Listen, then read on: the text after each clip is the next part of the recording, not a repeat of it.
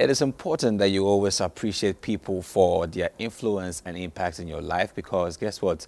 You will be the next person making it to where they've been, and you also expect others to do the same to you. You're welcome to another insightful and heartwarming episode of Impact Stories, where we bring you the life and achievement of our academic mentors. And my name is Ajima Notredako. Today with me on Impact Stories is one very wonderful, amazing, exquisite, and I mean I can add many more unless you know who we're talking about, so you can appreciate how unique she is and how she'd make great achievements as an academic mentor.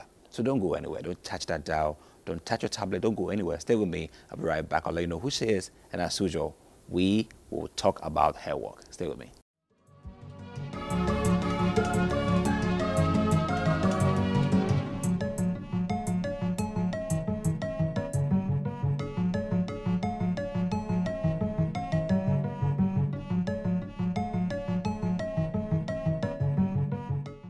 Welcome back to Impact Stories on AAU TV, celebrating the life and achievements of our academic mentors.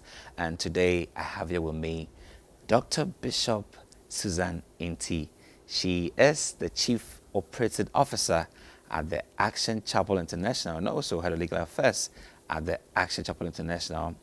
And also Director at the Dominion Christian Academy here in Accra. And you know, she's a consecrated bishop, very articulate, very professional. She's an educator and also a consultant. Doc, you're welcome to Impact Stories. Thank you so much for having me. Great. I mean, it's overwhelming, taking a good look through your achievements, and it tells me, wow, how does one begin from one point to get to where you are? I believe you've been through quite a lot, but you've been able to inspire yourself to this point. But we'll begin from the basics.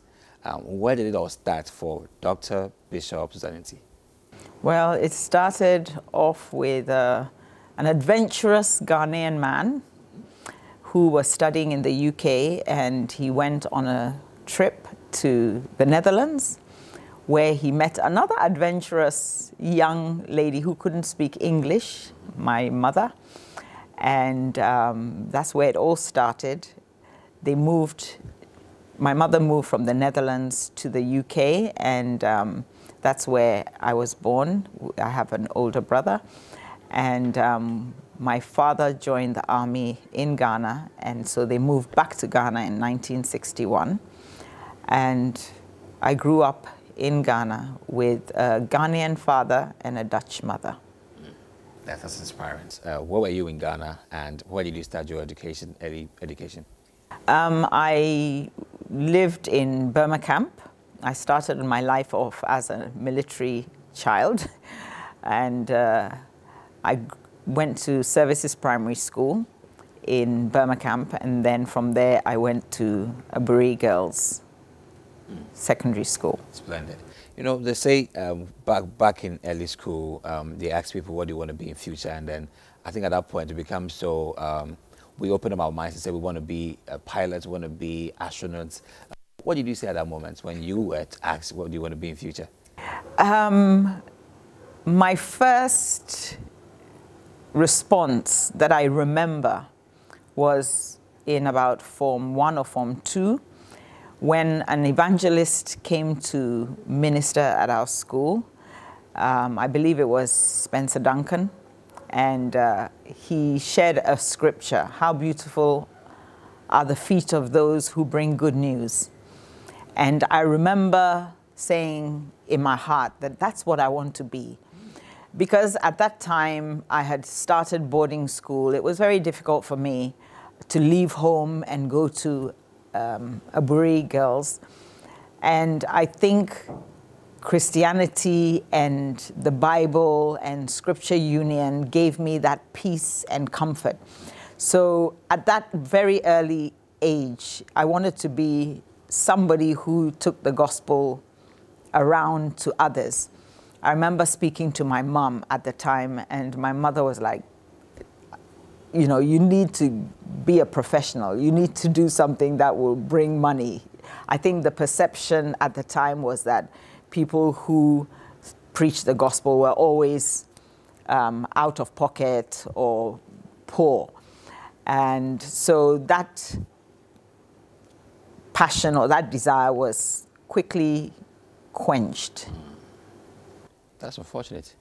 But so what happened next? What was your next move? You now want to move to more of like quite the creative jobs? Or I did. Start thinking about those things? Yes. What happened next?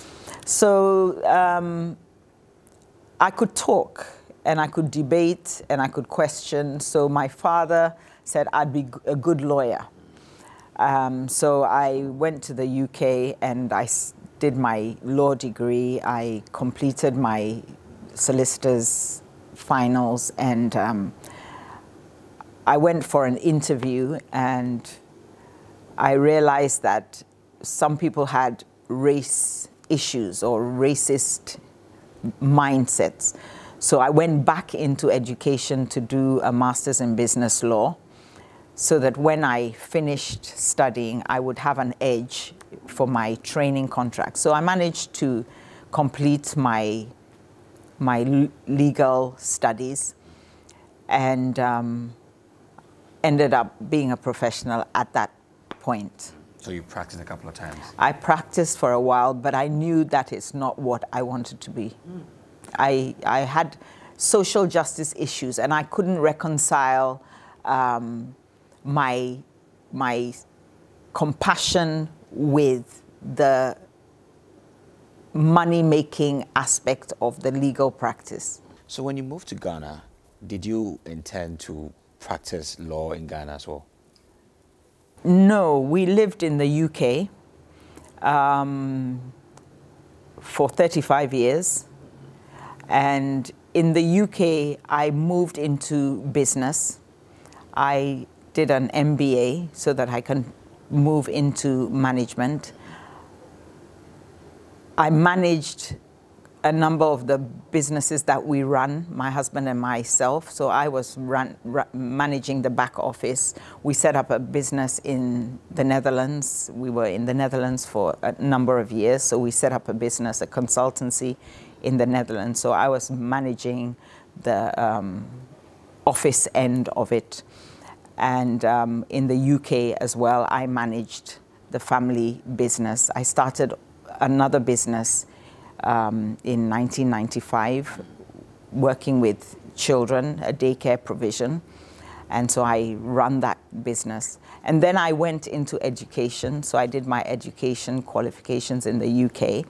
And I worked in different types of schools, teaching secondary school students, business, ICT, economics, to GCSE level and to A level. And then I also did a lot of ministry work in terms of starting a church in the UK. I started a Bible college to train people who wanted to teach and pastor. So I started that in the UK. And I also did a bachelor's, a master's, a PhD in theological studies to back that. That's inspiring. They say there should be a calling to whatever you want to do when it comes to the ministry. Was there a point in your life you felt that this is my calling? Any turnaround moment, you know, yeah, this is my calling. I have to just drop everything and then pick the cross and then move. Yeah, when I rededicated my life to the Lord in 1986, I knew that I needed to walk according to the Word. So I needed to align my life with the Word of God. So at that point, I realized that I needed to study the Word. So I enrolled in a part-time course at the Hampstead Bible School with Reverend Dr. Michael Bassett. But the part-time was not enough for me because I have a thirst for studying, which is why, you know, I probably have 7 postgraduate qualifications in different fields, because I just love to study and I hate being ignorant. So I studied the Word, and I knew I had a calling, but having been raised in Ghana, my answer to the call was always, call my husband and I will help him. So I didn't take it as my call. I took it as his call because of the way I'd been socialized in Ghana. I wasn't confident enough to step out into my call. So it was in 2001 that I had a chance meeting with a minister in Milton Keynes, and he asked me what I was waiting for. And I said, I wasn't sure what I was waiting for. And he said, well, if you obey what God has called you to do, people will get blessed. And I was so concerned with what people would say rather than what my obedience to the call of God would cause, or the consequences or the impact of my obedience. So I had an encounter in 2001 when I was praying, and the Holy Spirit spoke to my heart and told me to get organized because they were coming. And I heard an audible voice. I mean, I've had experiences in my past where I was paralyzed, pregnant with twins and paralyzed in 1991. And when the Holy Spirit told me exactly when I would start walking. So I know that voice because I started walking exactly 2 months after I had that encounter. And when I heard the voice of the Spirit telling me that I would walk in 2 months, I turned to my husband because he had carried me from my wheelchair into the car, and was we were in Golders Green, and at the traffic light, the Holy Spirit just said to me, in 2 months, you will be walking. So I turned to my husband and I said, in 2 months, the Holy Spirit has told me I would be walking. He drove home, put me in the wheelchair, wheeled me into the house, and a lady that I'd never met in my life was there with my mom, who had come to look after the twins because I was pregnant with twins. So I'd had the delivery by cesarean section. And as soon as he wheeled me into the living room, my mother said to the lady, oh, look at my daughter. And the lady said to my mom, don't worry, Betty, she'll be walking in 2 months. So I know that voice. And in 2001, I heard that voice telling me to get organized. They are coming, you know, talking about people coming, talking about just do what God has asked you to do. I had a crusade. I organized a crusade in Milton Keynes, and 3 people gave their lives to the Lord. And then they looked at me and they said, so what are we going to do? And I heard myself saying, come to church on Sunday. And so that is how the church in the UK started, on Eagle's Wings. I think it settles in when, amidst all these, you were still pursuing your education. Yes. What was the inspiration blending learning with the gospel work and you holding these two together at that moment? It just came to me naturally because Christianity is a lifestyle. It's, you know, you express what Christ in you, and Christ in you can express in so many ways. So the passion for studying and the passion, I was working and doing ministry, and Paul was a tent maker. He was going to Ephesus, going to Corinth, going to Galatia, going to Asia Minor, but he was a tent maker. So when he wasn't in ministry, he was working. And so for me, being in ministry is part of your life, just as working is part of your life. I'm in the fortunate position where I can do both. And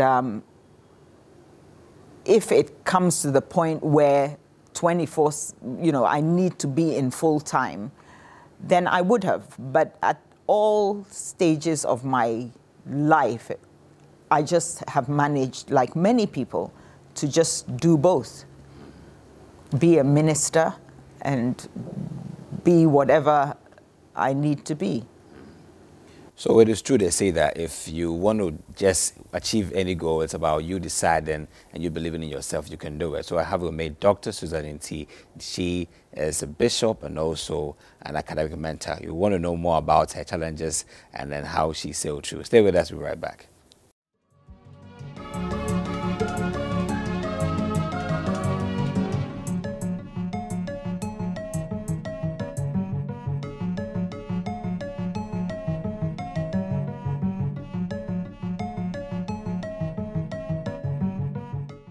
You're welcome back to Impact Stories on AAU TV, celebrating the life and achievements of our academic mentors. And today I am here with Dr. Bishop Suzanne Nti. Doc, back to the very moments, in your life. You've been through a lot. I can just perceive, but you should tell me or tell us how it's been for you. I know the very first one with your paralysis and you selling through. What are some of the other mountains you had to climb to see the apex? I've been through quite a number of challenges and deep valleys, just like everyone. But, I thank God that he says even the valleys will become as a plain and the mountains will be leveled and the crooked paths will be made straight. And I think that's the grace and the mercy of God. I went into law very naive. I had been studying. I went in to do my first degree. I went straight into the my solicitor's finals. Then I went into my master's. So I had spent my life in academia. When I qualified, I was very naive in terms of understanding the business world and how it operated, because I'd been quite shielded and in academia. And I think the key is having placement years.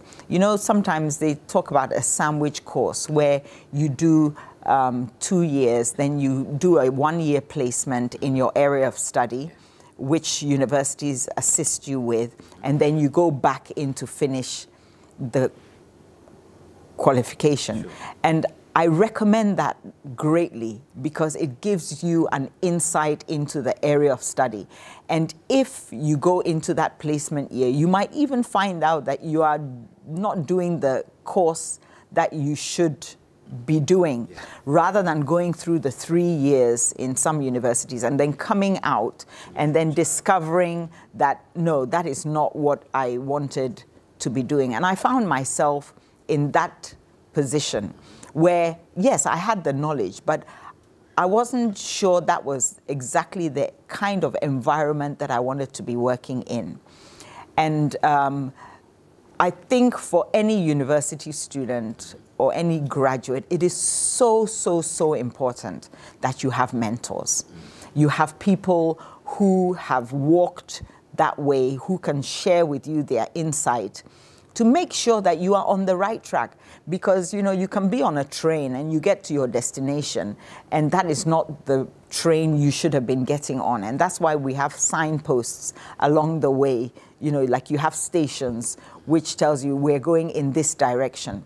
And I think that is very important because I think I was being educated at a time where certain qualifications were preferred because people thought they were lucrative qualifications, like being a lawyer, being a doctor, being an architect. But there are so many other professions and so many other qualifications that people can pursue. And they can be areas of passion rather than feeling that they need to do it because they need to put food on the table. And I found myself that at the end of that study, I should have done, or I may have been better off doing a business management or a business administration qualification. So I think mentoring and placements are very important for helping young people make sure that they're doing the right course to take them to the right place, because you need to have a passion for what you are studying. It's going to be a lifetime thing. Would you say you were kind of like lured to start a program that you didn't really desire to start, and eventually you realized that, well, I could have done something different that inured to my interests and not this one? Was that the case for you now? Yeah, and I think we were educated in the 70s with having economic challenges in the country. Your parents wanted you to make sure that you were studying something that would give you, make you independent, make you a professional, etc. And because of that, a lot of people were doing things that they were not passionate about. And I think I fell into that category with the law because I was more interested. I mean, I'm not saying that because God always uses everything for your good. So it worked out because I have all that knowledge and I can use it with everything that I do and in everything I do. And I'm even using it right now. You expressed that, I mean, you went out looking for a job with your law certificate, and then you were looked down upon because you were black. And I was a woman. And you were a woman. Yes. How did you feel at that moment? Oh, it was as if I'd been slapped. Coming from a white mother and a black father in Ghana and seeing black and white working together, where white and white or black and black don't work. I had seen it working, and I knew that it's not about your color, it's about your heart. So I grew up knowing that it's about the heart of a person and not about their color, because I had seen it work. And when I was confronted with the racism, direct racism, I couldn't believe that, especially because I had gone for an interview in a predominantly black environment, Hackney in London. And I was like, but if that is the way that you think about the people that you are working with, that they have handicaps, then how are we going to move this forward? So it was because of that that I went for a further postgraduate degree so that I would have that edge. What difference did that postgraduate degree make in what you wanted to achieve? I think it gave me a bit more confidence. Gave me a bit more confidence, and it's given me the knowledge and the understanding, because I did international trade, I did the maritime law, I did the law of air, land, I did comparative tax, law. So I did tax law and I did comparative company law. So it just broadened my my academic understanding of the subjects. And, I use that today. When did you move to Ghana from the UK, and what did you start to do when you got to Ghana? Well, I moved to Ghana in 2011. My parents were growing old, and I wanted to spend more time with them. My father was suffering from glaucoma, and I felt that I needed to be here. So I came in 2011, and I worked as the Deputy Director of the Judicial Training Institute with Judicial Service of Ghana. And I worked there for a year. That was really good. I met so many wonderful people. I worked within the civil service, judicial service, and I gleaned a lot of insight into public sector working in Ghana. I went back to the UK because my husband was still there. And then in 2015, we both moved back to Ghana. He got a job in a diplomatic mission in Ghana, and I came along because this is where I wanted to be anyway.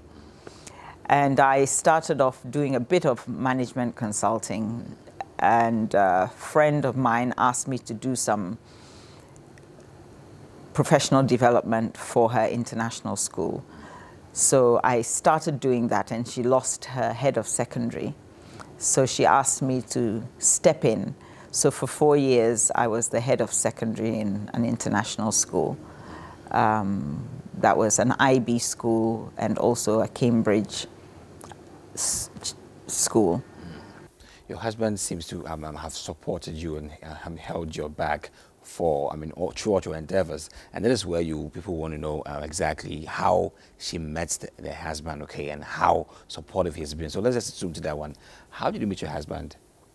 He was also in the UK. He also came to study in the UK. And he actually came to my office when I was working as a lawyer. He came as a client. Yeah. That's a blessing in disguise. That's interesting, right? But I had met him 7 years before. Oh, how?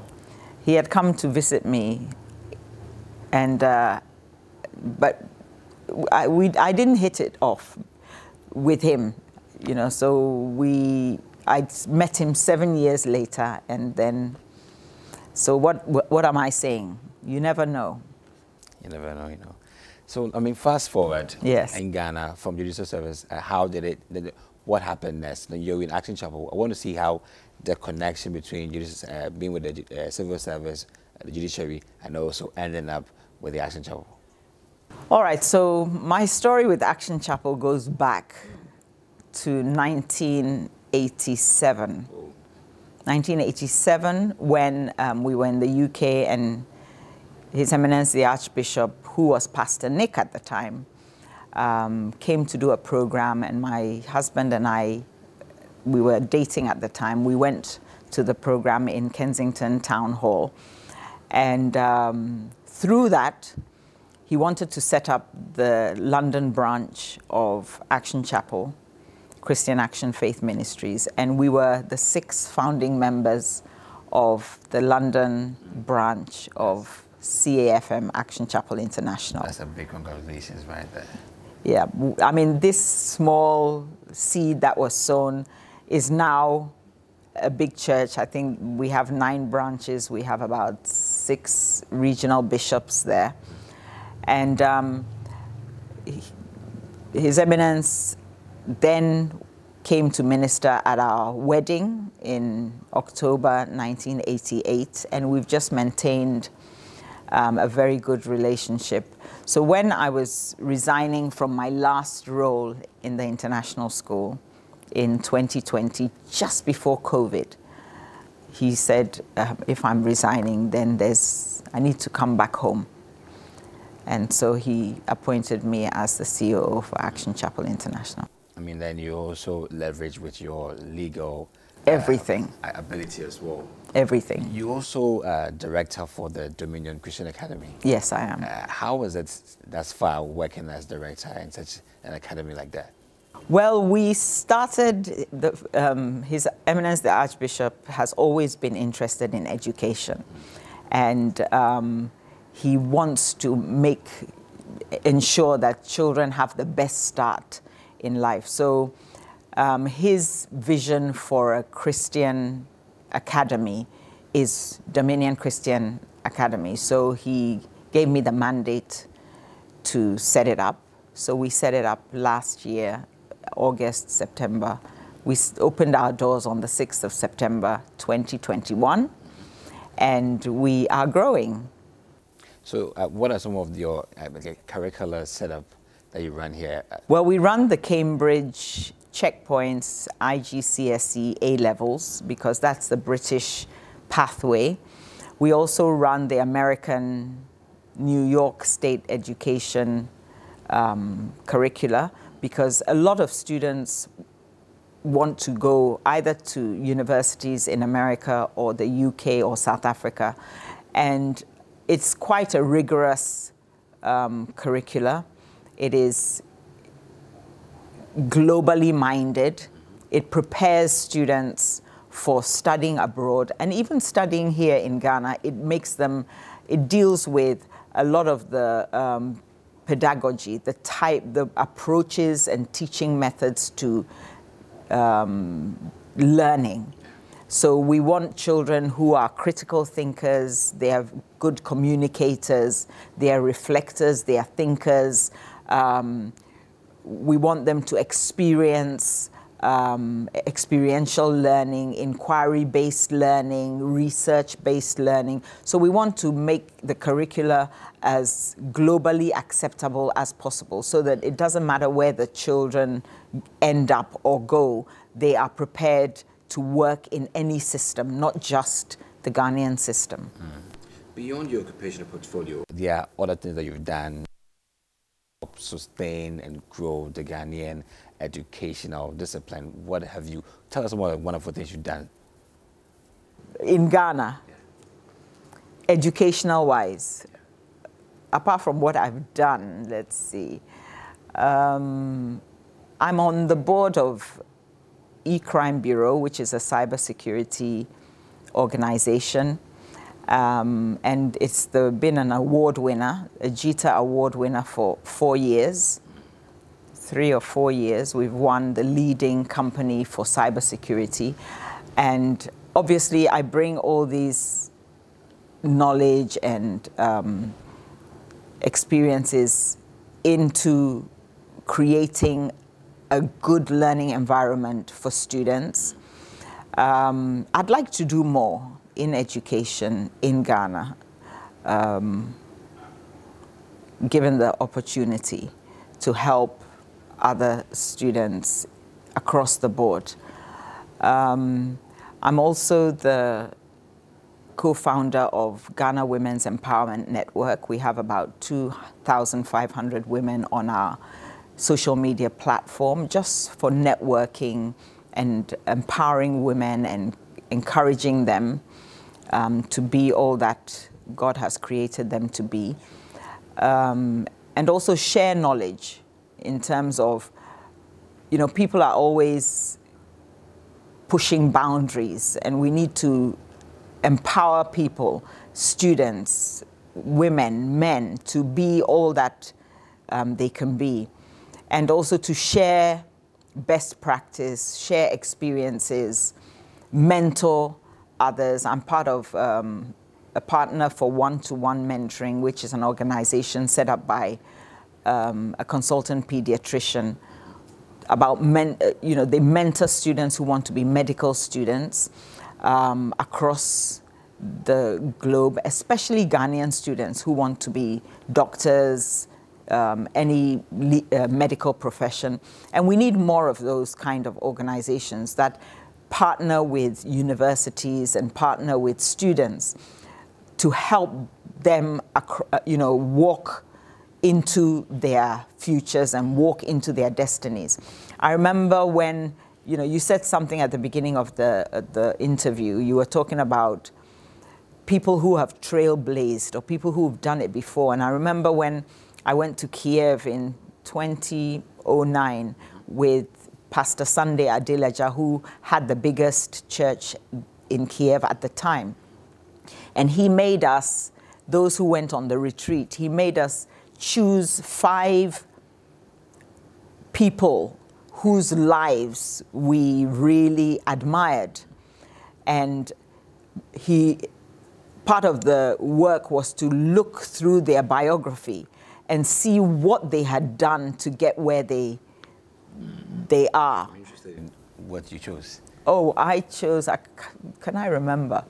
They were all presidents and they were all heads of states. And, like if you ask me who do I admire, probably Angela Merkel, people who have risen to the top of their game, risen to be in leadership, top leadership. I mean, I have always felt that women should be in leadership because I don't believe leadership is male.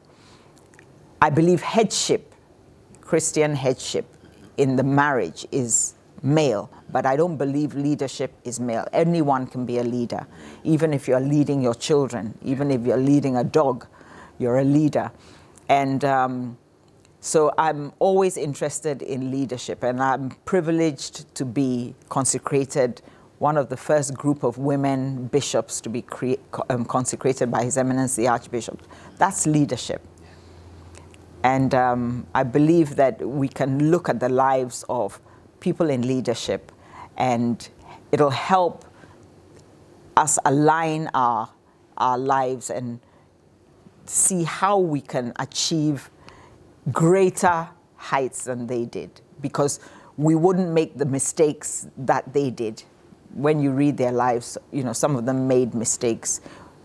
Leaders make mistakes, and we can avoid the pitfalls and the potholes if we read their biographies and understand the things that don't help for taking us where we want to go. Do you run a youth mentorship program? I mentor a few people. I'd like to do more in terms of mentorship, which is why I'm part of the one-to-one mentoring program. And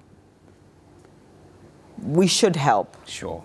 I think that there are a million youths out there who are inspired by your life and the trajectory you've come. They see in you perhaps a very strong-hearted, very dedicated, committed, and focused woman who has achieved and always has tested for achievements, believes in her strength. What would you want to say to inspire them amidst your challenges and all your successes?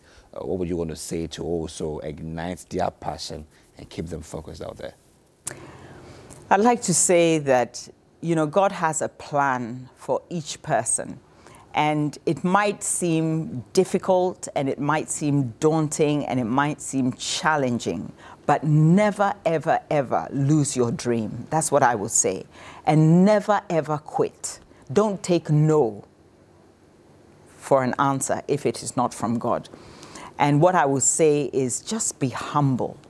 You know, there's two scriptures in the Bible.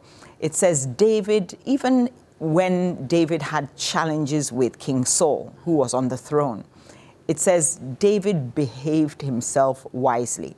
And one thing that I'll say is always behave yourself wisely. Someone said to me, live as if you live in a fishbowl. Because if you live as if you are living in a fishbowl, you are aware of everything that you do. And that will help you not make any mistakes that you will regret. And also David, it says about David that the gentleness, his gentleness, that means God's gentleness made him great. He started off as a shepherd boy. A shepherd boy. I mean, shepherd people were insignificant. And just because you feel insignificant today doesn't mean that is your destiny. You know, there are times when it's the silent years, you're just grafting, you're just working hard. Just stay focused and don't lose your dream. That's so wonderful. So I think it's a very big word, but carve yours to be a fishbowl. Just stay quite composed, be humble, and as Dr. Bishop has said, you are going to achieve your goals. Thank you so much, Dr. Suzanne Nti, for your time with us on Impact Stories. I mean, I'm inspired. I'm very inspired. Like you can see from my face, I'm inspired. So we want to say that thank you very much for your remarks to young people out there to stay composed, stay humble, and also... And if they make mistakes, they need to get up. Don't stay there. Just get up. And that answered beautifully. So when you make mistakes, just get up, dust them off, and then move forward. Thank you very much for your time on Impact Stories, and we're glad celebrating the life and achievements of Dr. Bishop Suzanne Nti and here at the Action Chapel International. And I believe you're inspired. Just keep watching the Impact Stories on AAU TV. Be inspired with our academic mentors. Have a nice day. My name is Ajibon Otrodako. Bye.